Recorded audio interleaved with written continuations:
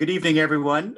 Thank you so much for your patience. Technology is not always our friend, but thank you, Alice Fern, who's working behind the scenes to get our connection up and running. So happy Wednesday to you all. I'm Andrew Asato, your host for the evening, and your executive director for Susan G. Komen. And it is with such a pleasure that I get to introduce both a friend and colleague and a huge supporter of Komen, Sue Best, who holds a master's degree in social work, is a licensed clinical social worker, and also a dean within the Lutheran Church here in Oregon.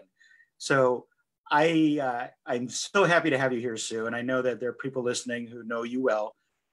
You're an icon in this community, and we thank you. You were on television today with Jennifer Hoff, sharing about what we're talking about tonight, and that's finding hope.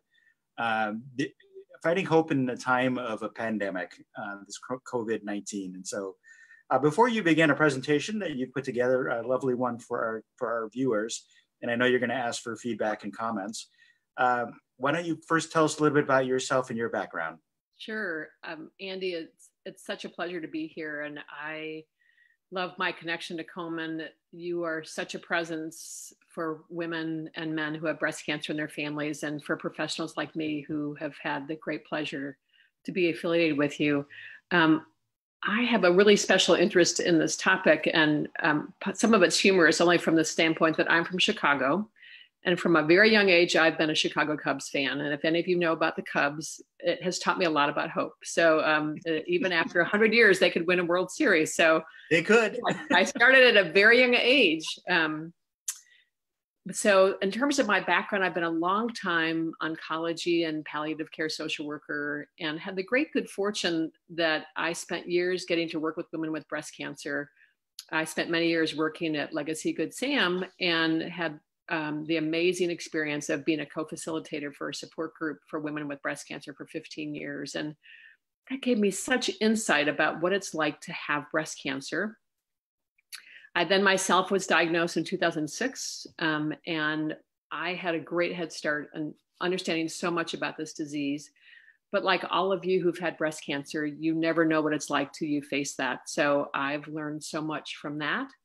And also in my role as a deacon in the Lutheran Church, my special interest is health ministry. And so I continue to have contact with people who are facing breast cancer, and it continues to be just a great passion for me. One of the ways I express my passion for breast cancer is I'm part of an amazing sisterhood called the Pink Phoenix Dragon Boat Team. And we are the first all breast cancer dragon boat team in the United States, dating back to 1997. And so we are 100 women strong, ranging in age from the 20s. We had a member who was 95, and I think it added 10 years to her life to paddle with our team. And so that's the context which I'm bringing tonight. And when Andy and I talked about my being here, we talked about the whole topic of hope.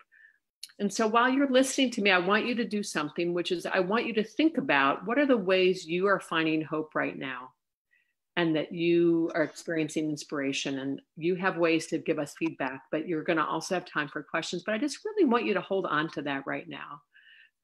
Because we've not lived through a time. We can't say, golly, the last time we had a pandemic, this is how I felt. So I just want you to hold on to that.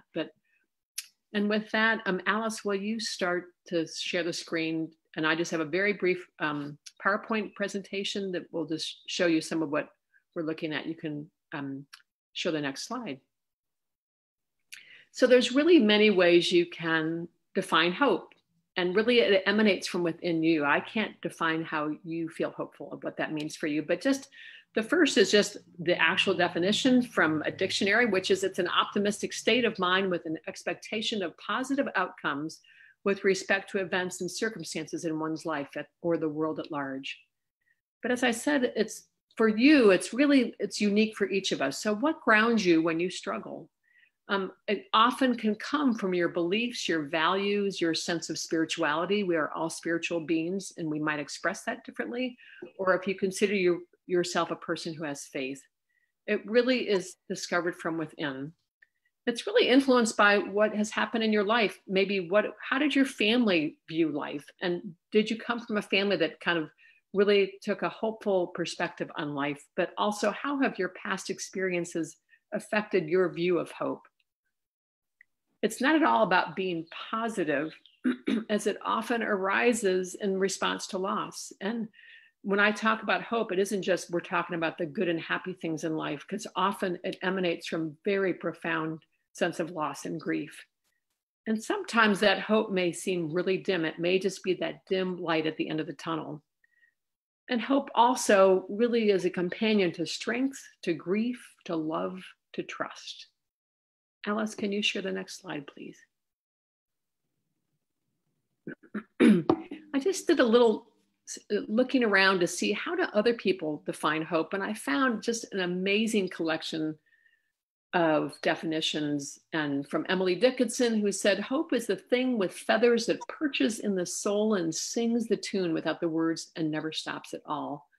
Martin Luther King and his inspiring words of saying, we can accept finite disappointment, but we never lose infinite hope. Our former President Barack Obama, the best way to not feel hopeless is to get up and do something, which we certainly are seeing, aren't we, right now? Don't wait for good things to happen to you. If you go out and make some good things happen, you will fill the world with hope, and you will fill yourself with hope.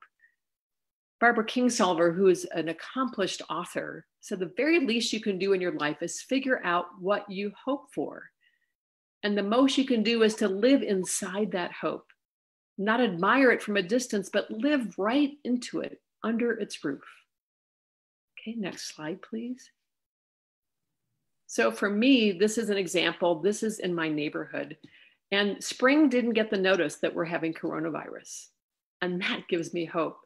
The fact that we don't have much traffic outside. I live on a very urban street in Portland, which lots of cyclists and bikes and cars. I'm hearing the birds in ways I've never heard them before. So that gives me hope. And these tulips, that life is going on. Next slide, Alice. So some more definitions. Thomas Merton, who is a theologian, you don't need to know precisely what is happening or exactly where it is all going. What you need to recognize is the possibilities and challenges offered by the present moment, and to embrace them with courage, with faith, and with hope. Elizabeth Gilbert, who wrote the book Eat, Pray, Love, had a beautiful quote about hope, and where she talks about that deep grief sometimes is almost like a specific location, a coordinate on a map of time. When you are standing in that forest of sorrow, you cannot imagine that you could ever find your way to a better place. But if someone can assure you that they themselves have stood in that very same place and now have moved on, sometimes this will bring hope. And boy, doesn't that speak to how, with any challenge we face in our life, how we are so much better when we are in community, and what an amazing community that the sisterhood and brotherhood of breast cancer survivors and people going and experiencing breast cancer is. And Thich Nhat Hanh, who's a Buddhist monk, says, hope is important because it can make the present moment less difficult to bear. If we believe that tomorrow will be better, we can bear a hardship today. So lots of amazing words of wisdom from many different viewpoints, all speaking of different aspects of hope. Okay, Alice, next slide. So this is what a dragon boat looks like. This is a beautiful night on Vancouver Lake some years ago, and my team had practiced on Vancouver Lake for a little while, and this picture makes me feel peaceful and hopeful. And next slide, Alice. So I wanted to think also about what are the ways to help you discover hope, and how, especially in light of what we're living through. Just some suggestions. And I bet you have some great ones too that I would love for you to share. So the first one is really encouraging you strongly to limit the time that you watch or listen to or read about COVID. We could do this 24/7, right? There's so much to learn, so much to read, but it can be so overwhelming. So I really want you to limit what you're doing in this respect. And if you need help, for those of you that are going through breast cancer treatment or a breast cancer diagnosis or struggling in any way, you have a healthcare team. And even though you may not be able to see them in person, I know that most health systems are discovering ways to connect with you. There are still triage nurses. There are still nurse navigators. There are still oncology social workers and physicians and pharmacists and people there to help you. Don't shy away from dealing with the emotions. As I talked about, this isn't just about being upbeat and happy. Really, a lot of it is dealing with what's in front of us, because if we don't, that can pile up on us. And yes, that may be really hard to dig into some of those things. But again, if you need help with that, there are people at the ready. For many people, it's not just having breast cancer, but other parts of your life have been disrupted with a lot of financial pressures, with a lot of things going on, with the changes that are occurring in your life. And there are many resources. And here I've just listed a few examples of Komen's website, the Oregon Health Authority. They can send you an email every day with updates about COVID. 211 is an amazing resource that you can look online or call on the phone. There are various health systems, hospitals, and clinics have information on their websites, as well as county health departments. The next thing is, how do you and where are you finding inspiration? I'll tell you, one of my greatest inspirations right now was a story that I read about a nurse at Lenox Hill Hospital in New York. She is a float nurse and found herself going to the emergency room, but also working in a unit where it was mostly people who had COVID. So it happened to be that in the emergency room, that's where you're seeing people in crisis. And then when they leave the emergency room, you don't always know what has happened. Well, she made a decision to go find out how those patients had done. There was one day in the emergency department that they had intubated 5 people, which meant they put them on breathing machines or ventilators. And what she found out is that many of them had recovered, that she could go back to the emergency room and say, guess what? These people are getting better. Some of them even left. So she called that a hope huddle. At the change of shift with most healthcare facilities, you had to do a huddle with the next shift. So this was great ways for people to find that there is hope.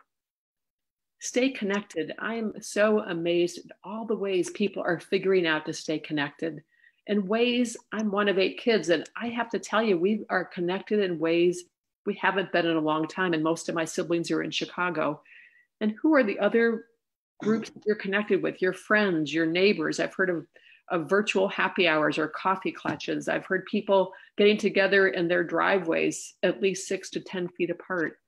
What are your spiritual or faith communities doing? There's lots of things, lots of organizations that are live streaming meetings or worship services. And what other groups are you part of? Also, it may be a serious time, but find fun and humor. What are the things that you are doing that are still fun that you can enjoy? I'm hearing about lots of creativity of people who gardens are looking incredible. People are discovering how to play the guitar, do all sorts of things. So what are the creative juices that maybe you have that have been hiding? And a big one is, how do you extend compassion and grace to yourself? This is a really hard time. We are all under undue pressure that we don't have a reference point to say, this is what I did before, because this is all new for us. So I would say extend a lot of self-compassion to yourself.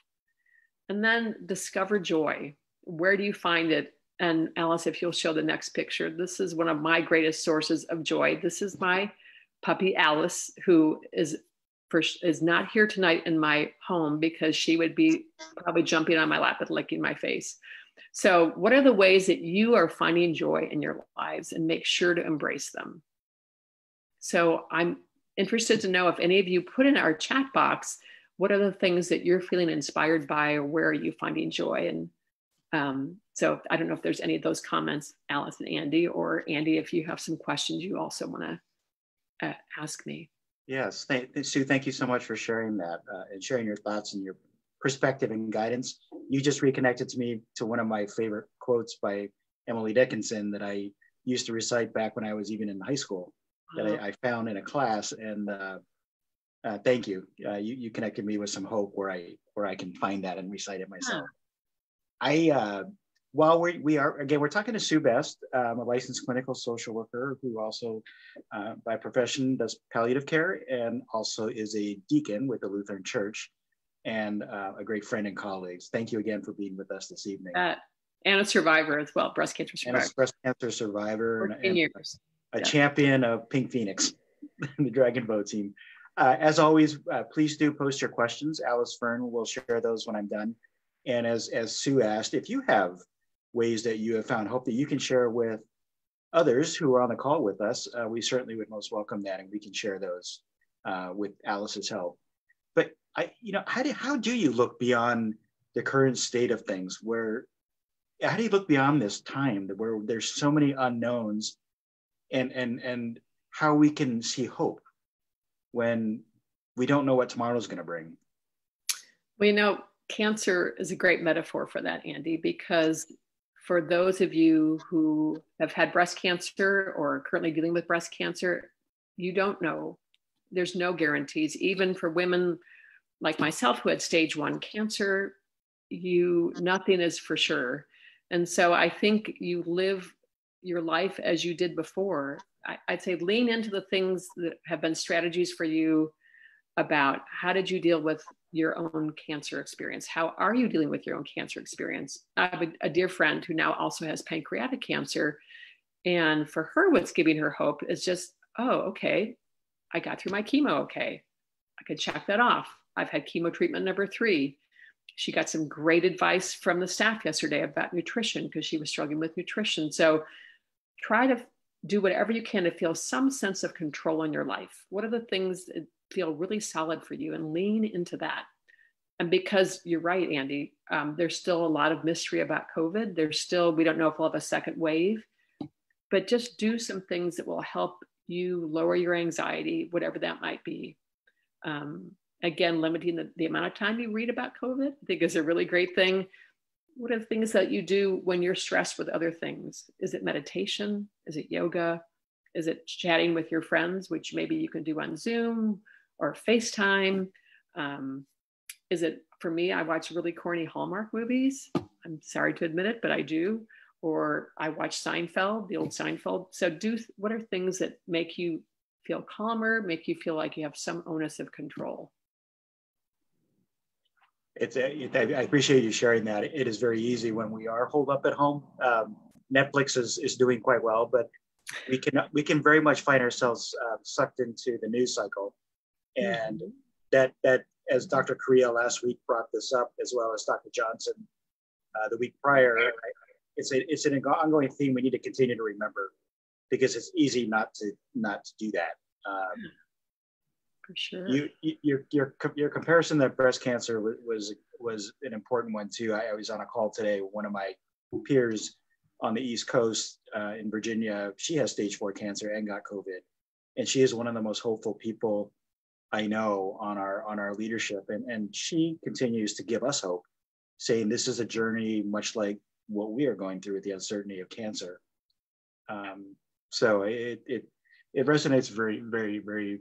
It's very resonating for I know people listening and viewing this right now. For those who are diagnosed with breast cancer, you answered this to some degree, but they obviously, as you're seeing people with all types of illnesses, including breast cancer, who cannot be around their loved ones physically, what might be some ways they can find support and hope? Well, I think even if they can't be around their loved ones physically, they can still be connecting to their loved ones. And so what are the ways that you can do that? And I'd say don't be afraid to reach out to people who've offered you support. I have a hunch that many of you have friends who said, if you ever need something, let me know.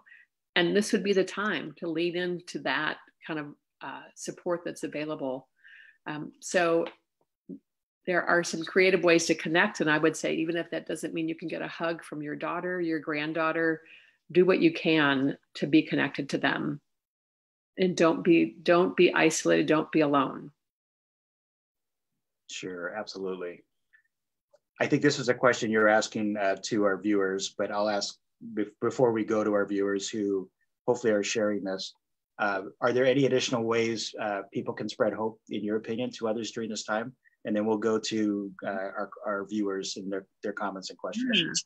I think reaching out to other people, I think the most inspiring things I've seen is when someone decided to reach out to someone else. Examples are, we've had businesses who've reached out to people in the hospital or healthcare settings or in grocery stores to really show their appreciation.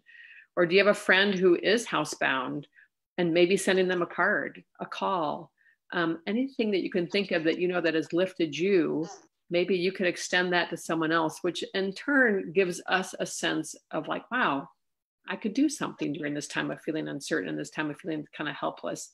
So if there's anything that feels like that might help you to help someone else. Thank you, Sue. I want to turn it over, Alice. If you have anyone who's provided comments or questions, can we share those? Yeah, absolutely. So we have a comment from Allison when talking about ways that they find hope and stay positive is through a gratitude journal. Mm-hmm. And then we had another comment from Dello who says, I've been making masks to save others' lives. I feel like I was saved to do that. Nice.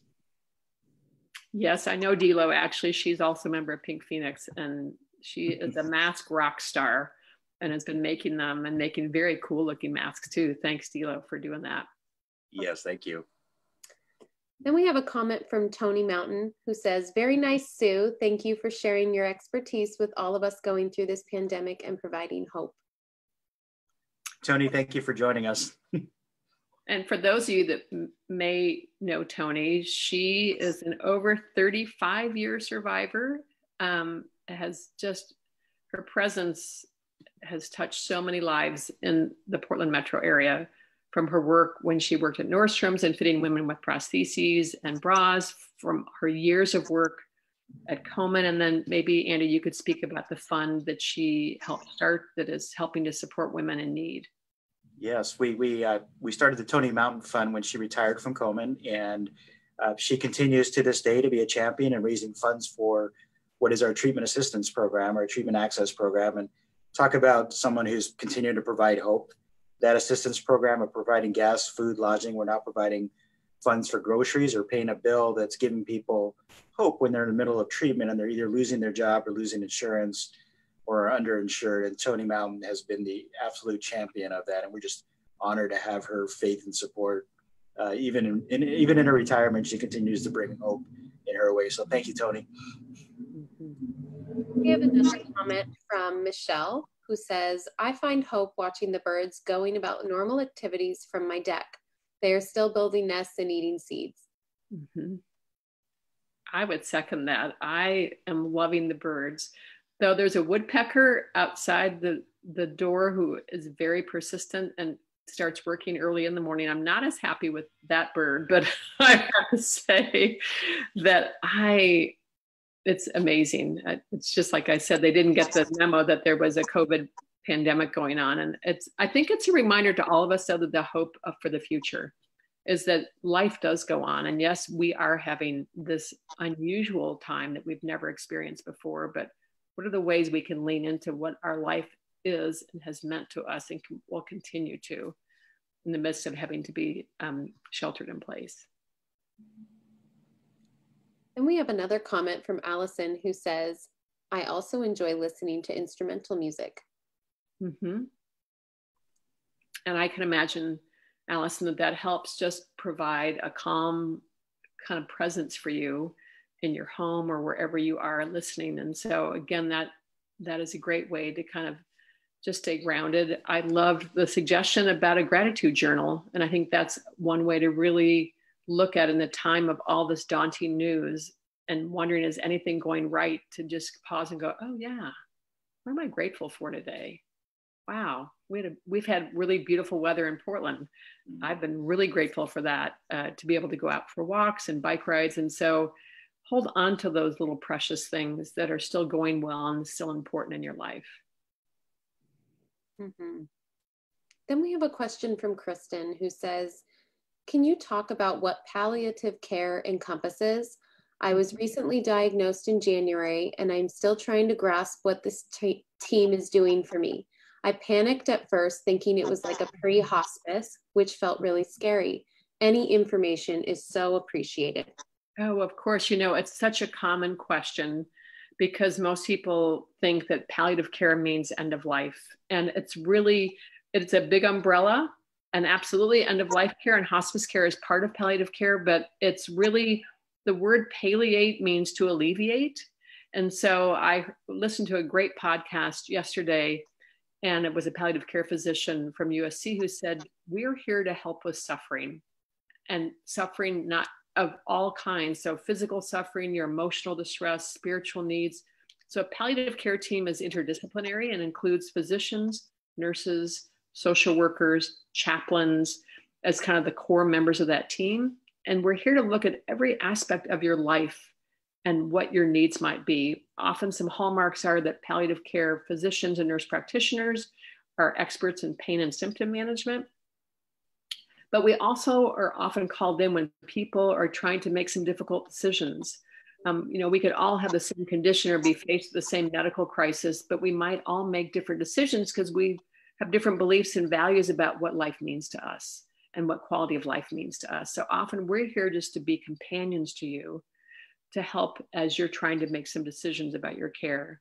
I worked with a great physician who said, we are a consultation team. We have no skin in the game, and whatever you decide, we want to support you. We want to be your companions on this journey. So it's really about how can we best support you as you're going through a difficult time. So please know that there can be a lot of hope that comes from palliative care, and we're just absolutely here to support you. Thank you, Sue. The next comment is from Dr. Nathalie Johnson, who just wants to let you know that it's so great to see and hear you, and great insight. Well, I have had the great good fortune to work with Dr. Johnson for many years when I worked at Legacy Good Sam. And Nathalie, you are such an amazing presence in this community and in this country for the work that you do. And I heard, which I'm not going to offer to do, that you sang when you were on a couple weeks ago, because that's how people, what they experience when you're doing surgery on them. So I hope that you are well, and I am so glad that you are here in our community. Then we have a couple of other comments that just came in. One from Karen that says, "Thank you, Sue. You are such a kind and gentle force. I'm grateful to have worked with you." Oh, wow. Thank you. And then from Aletha, "Thank you for the quotes. They are a source. They are a source when the news stories are bleak." And those are all the comments that have come in. Yeah. To listen to the people who have commented on how they find hope and perhaps joy, and the people that have commented, we are surrounded by so many good people, and we're so fortunate for that. And just having this opportunity for all of us on this call to even share, it's a session of finding hope really with each other. And that means so much. It ends the day for me feeling far more hope than I perhaps began the day with. And Sue, you're such a force and a voice for all of us. And I get the pleasure to spend time with you too, to find hope, maybe not in person now over breakfast, but over coffee. So if there aren't any more comments or questions, Sue, do you have any final thoughts that you wish to share before we wrap up? I want to remind people that don't feel like you've got to go through this by yourself. And we are really blessed throughout Oregon and Southwest Washington to have amazing healthcare providers and amazing oncologists, oncology nurses, technicians, social workers, chaplains, all different specialties in oncology. And so they are really there to serve you. And if you are struggling, don't feel like you have to do this alone. There are also, I know that some of the support groups that are co-facilitated often by nurses, social workers, other members of organizations are still going on. And so don't be afraid to connect. Pink Phoenix hopes to be back on the water sometime. We're not very happy that we can't, but you sit like right next to like 20 of your best friends, so that please know that we're going to be on the water someday, and we would welcome you, because it's an amazing experience and such a great source of support and exercise. But just be gentle with yourself, do the best you can, and just know that every day that you're doing the best you can, and don't be afraid to reach out for help. And I really wish you well. And we have a lot going on right now, but just try and stay focused. Find those little nuggets of hope, create your own hope huddle, like the nurse in Lenox Hill in New York of ways you can keep finding and discovering things within yourself. Such important and rich advice to share with us to close the session. Sue earlier in the call mentioned in this meeting shared a fair amount of resources. So I encourage people, do go to komenoregon.org. Most of those resources, if not all, are listed there with links and contact information. Again, at komenoregon.org. There's also information about our treatment assistance program. And there you will also find information about our upcoming topics for this particular Health at Home series, which we're committed to continue every Wednesday at 7 p.m., barring any technical difficulties. So again, thank you for your patience at the front end of this call, and be well, be hopeful, find joy where you can, and we look forward to having you join us next week. Thanks, Andy. Thanks, Alice.